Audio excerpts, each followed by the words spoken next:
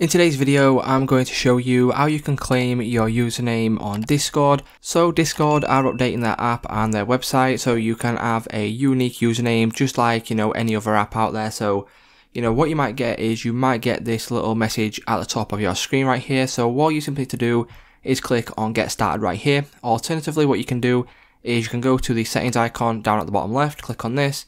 And then once you click on settings, as you will notice, there is a little exclamation mark right at the side of your username. So what we can do is you can go to edit, click on get started, and then you can go ahead now and choose your display name. So for me, I will just put in Ryan HTO, for example.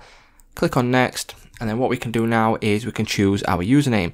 So what I'm going to put in is I'm going to put in Ryan HTO, and we will see if this is available. If this is available, as you can see, you can then click on submit. As you will notice now, my username has now been set to Ryan HTO. So it's just that simple, guys. If this video did help you out, please leave a like on today's video, and I will see you in the next one.